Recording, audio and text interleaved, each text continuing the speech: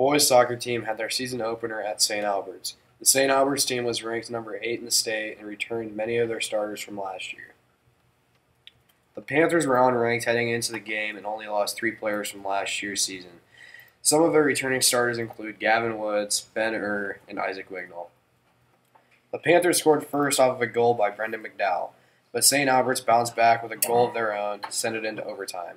No one scored in overtime, and the Panthers lost by 1 after shooting penalty kicks.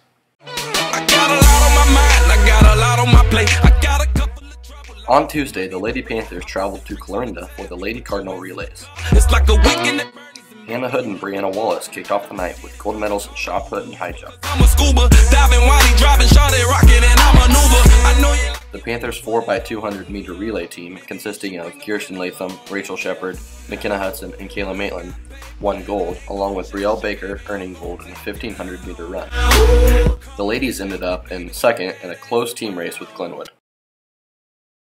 We brought 14 girls here, 13 of them on varsity, 11 of those were runners, and we got second place as a team. I'm very, very happy with how we competed and where we ended up as a team.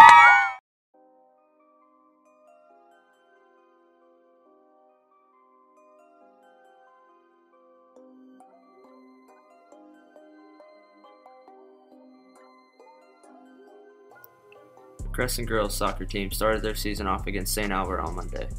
Leah Schuler ended the day with 23 saves. Logan Pettit, Grace Ritt, and Monica Guzman all tallied shots on the day. The game ended in a loss as the Panthers fell 5-0. Last Saturday, the Drumline and Winter Guard both competed at the Winter Arts Fest.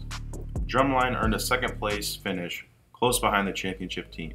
The Winter Guard also finished with a hard-earned second place.